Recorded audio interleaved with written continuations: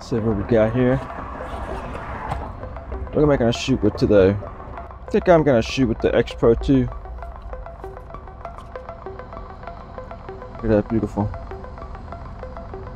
Yeah, I think so. I think I'm gonna shoot with the 35 today. Look at that. It's a beautiful combination. Okay, check battery. No? Okay. Never ever leave your battery on, because Fujifilms are very notorious for the on and off switch to turn on its own and go to on. So never ever leave a battery inside. Got one here. Ready to go. Turn it on. Yep. Let's go. Just on, just in case.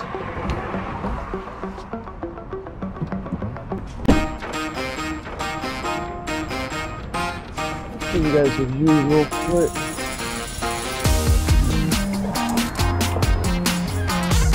Let me take a walk on the top real quick and see what I can do. See something. Nothing. I'll just at this time of the year during summertime.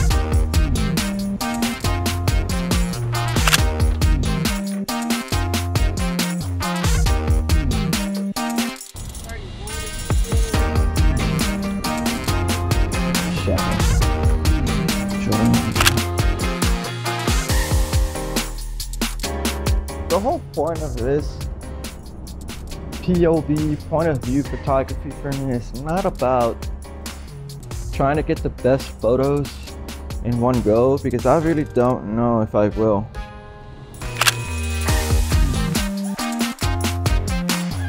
But I will try my best, just because it's good practice. Get some real nice shots of like trees, people walking. You never know what's gonna happen. I had to say hi to people once in a while. He was actually nice about it. He wasn't really annoyed that I'm taking pictures like some people are. Sometimes you're gonna get some people that are happy and not happy about taking pictures in public. But I like this view right here. Let me see if I can kind of put my hand and block off the sun glare, because it's very, very hard. But let me put it in my eye.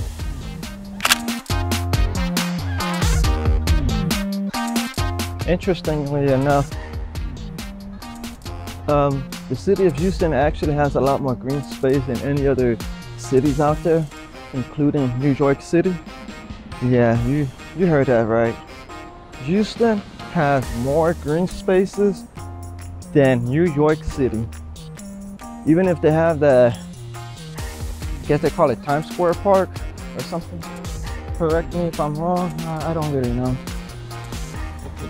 But I know for a fact that Houston has a lot of green spaces, a lot of parks.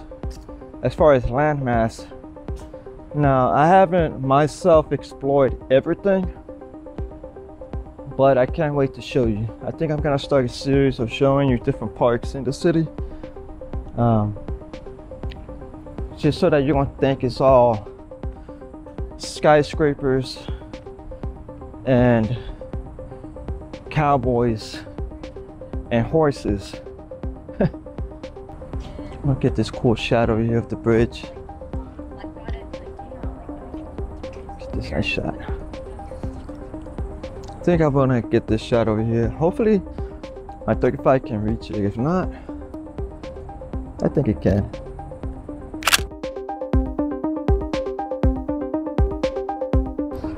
See how this looks. Oh yeah. I'm gonna go to 5.6 again.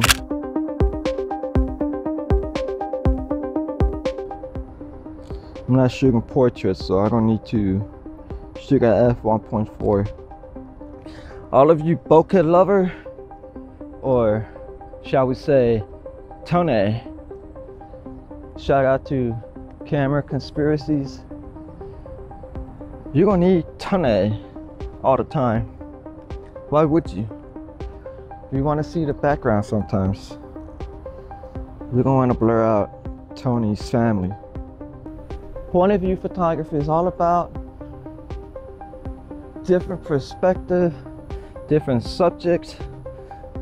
You know, how are you going to get better if you're shooting the same thing all the time? So for instance, I don't really shoot a lot of wildlife, but for today, I will. Today I'm gonna take a picture of that stork. If I can see it, I'll take it. If I can get it, if I can reach with this 35mm. Although this does look nice, let me take a picture of this first. Yeah, more my style.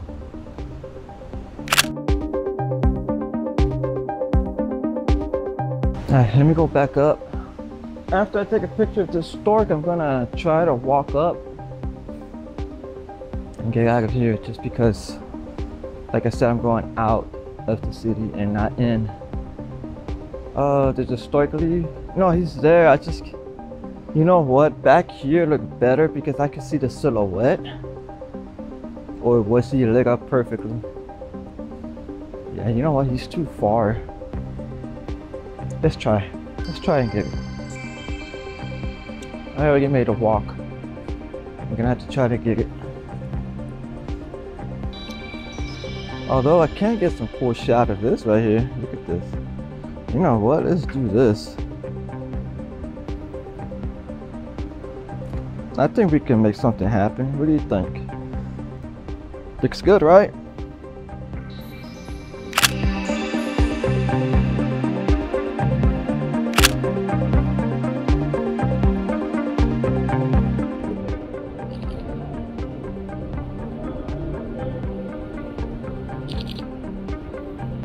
Nice.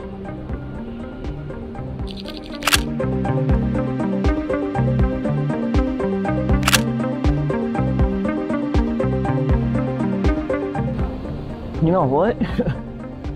I'm glad I'm out here because you know what? It gives you a different perspective and a different look of how the city looks. Let me see if I can get this shot right here.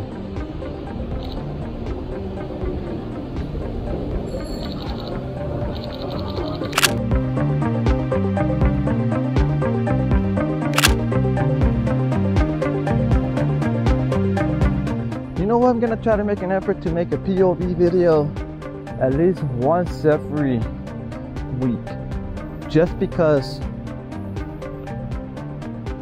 it's interesting. You know, I feel like I'm getting better. I'm getting better because I'm looking out for different subjects. Sometimes I feel like my photography is struggling because I'm not going anywhere different.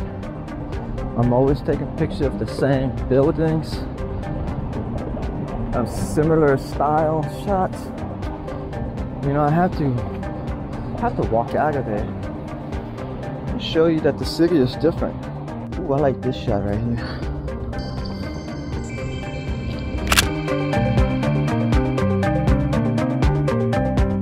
Ooh, check this out.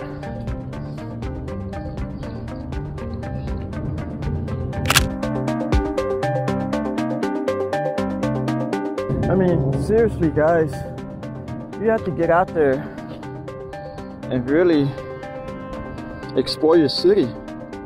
This right here is actually a good spot that I can bring for a client.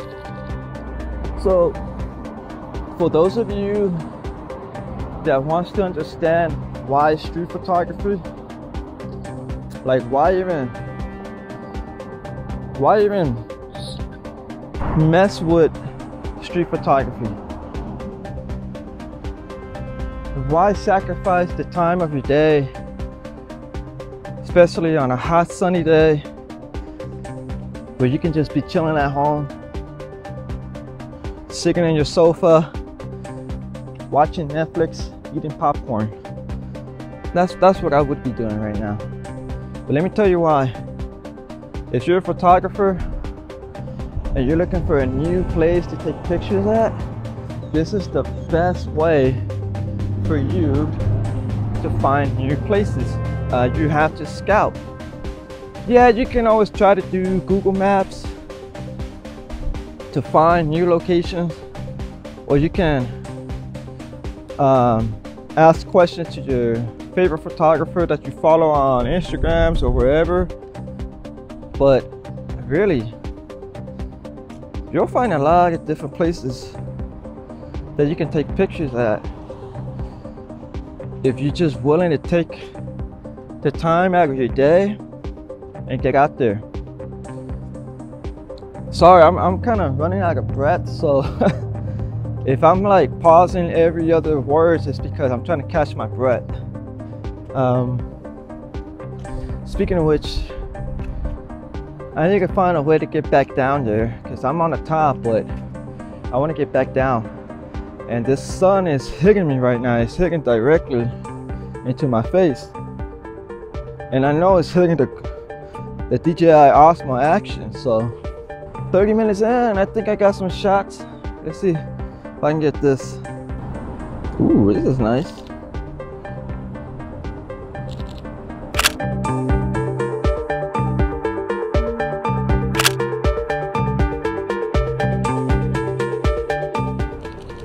Nothing special, but at least it's something different that I never captured before. And that's the point, right? Street photography is about you taking pictures of different subject.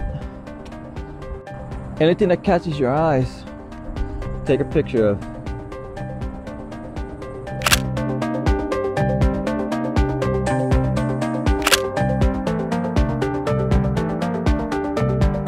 Okay, I got that. That looks good. I think I may go for a more scenic route today. I usually try to get people, but you never know. Houston is interesting. Now that I'm kind of on the outskirts of the city, well, I'm technically in the city, but I'm not inside between the skyscrapers. Good Lord, that's a difficult word for me to say. I'm not between the skyscrapers, so it's very interesting to see the city in this perspective. Wow, I never thought about it.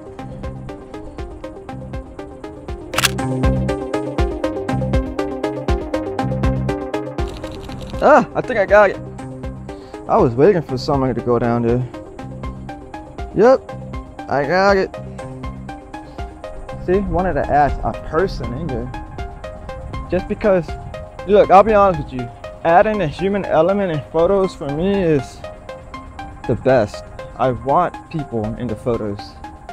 Sometimes you just have to wait and be patient, but since I'm doing this for YouTube, I don't want to hang around in one spot the whole time. I want to walk around and show you different views. Like right now, I'm gonna take a picture of that statue.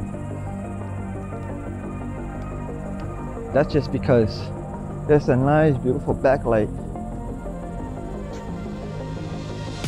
Maybe it'll be a silhouette shot, I don't know. Let's see.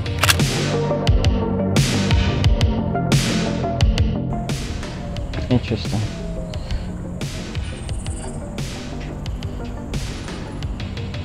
I'm telling you guys, gotta get out there. If you live in a major city, it's up to you to get out there and make images.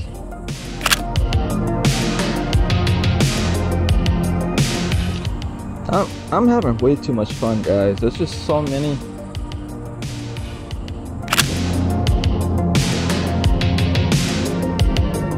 Let me go higher on the shutter speed just because I think it's going too slow for me.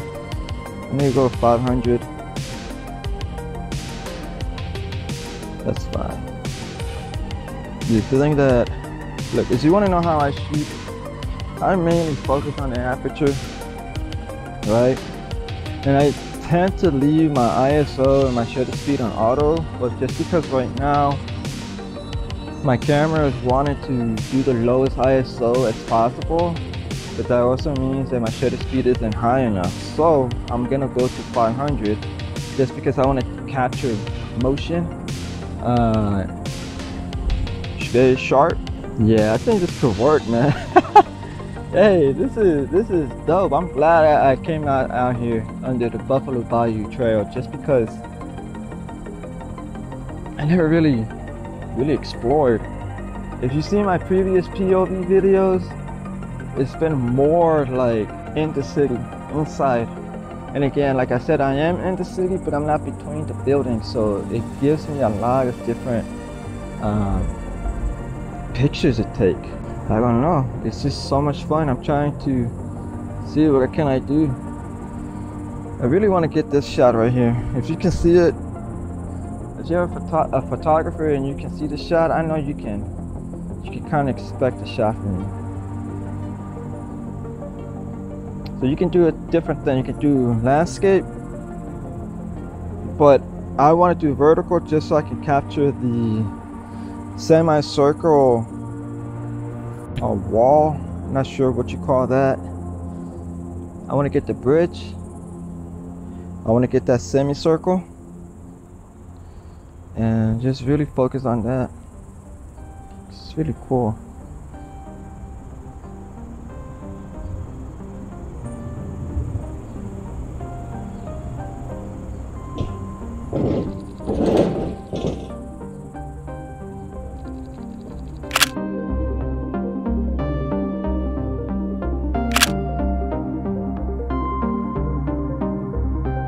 Okay, so I managed to get a person riding a bike across the bridge. Let's see how that came out.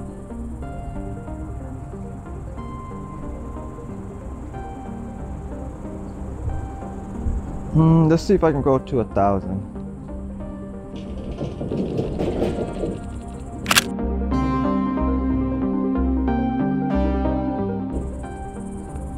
You think 1,000 came out sharper? I think so. Yep. 500 was a little bit blurry for me, for my liking. With the person walking, that was fine, but if I want to capture someone riding a bicycle, I know I have to go to at least 1,000 of a second. So yeah, you have to really know your camera settings if you want to capture a sharp image. Oh yeah, another photographer out there. Telling you right now, it's summertime, but everybody takes picture. So if you're a photographer, the best time for you to take picture out in the city would be maybe 7 and on, just because you have another hour of light for you. And I can see that person right there. Yeah. All right, let's go. Fun fact, I got married on the private ballroom in the aquarium.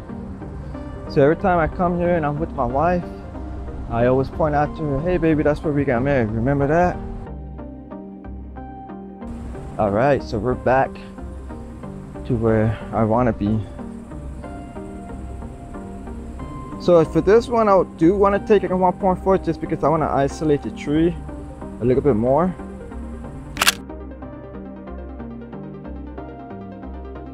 Oh, I can see a shot coming.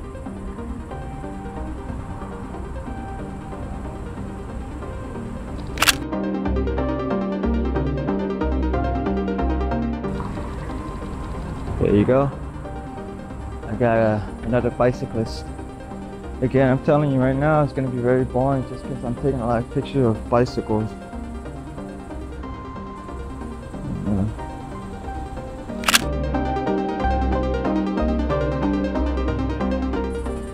Came out okay. It's nothing that's going to win me a street photography award, but again, the whole point for me is to have fun. I'm not trying to submit my photos for a competition. If anything, I'm just trying to show you guys, my audience, my fellow photographers, how important it is for you to get out there in the city and document it in a different way. You never know what you're going to capture. You have to be ready at all times. Let me hop over this real quick. Just because I want to get this shot right here. This looks really amazing.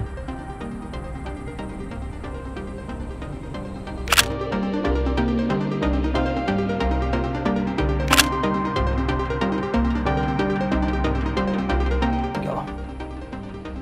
Get that rock steady action. You know what? Maybe we can get something nice over here.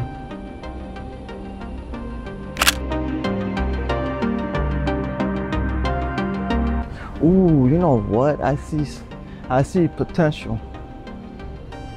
Never give up on the shot. You know what? This is the shot I was talking about. This is the one. Look. If you can see, man. Look at that. Okay, we're gonna wait around and see if we can find something here, because this is dope. This is amazing right here. So I'm gonna do two things. I'm gonna take a picture with the 35, and then I'm gonna take a picture with the 16. That way I can get two different ranges that I want. Houston, we have a lot of different places we can take pictures at. Let me just say that. All you people out there are really underrating Houston as a city. We have a lot of views. It's beautiful. I'm excited. I'm ready to get this shot. Sometimes there's a lot of waiting.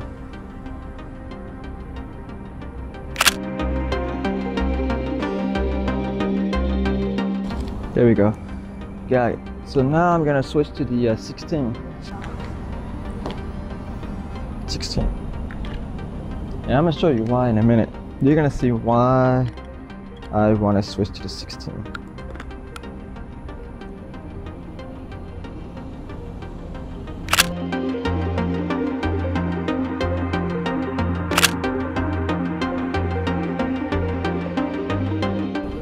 Tell me that's not a badass view.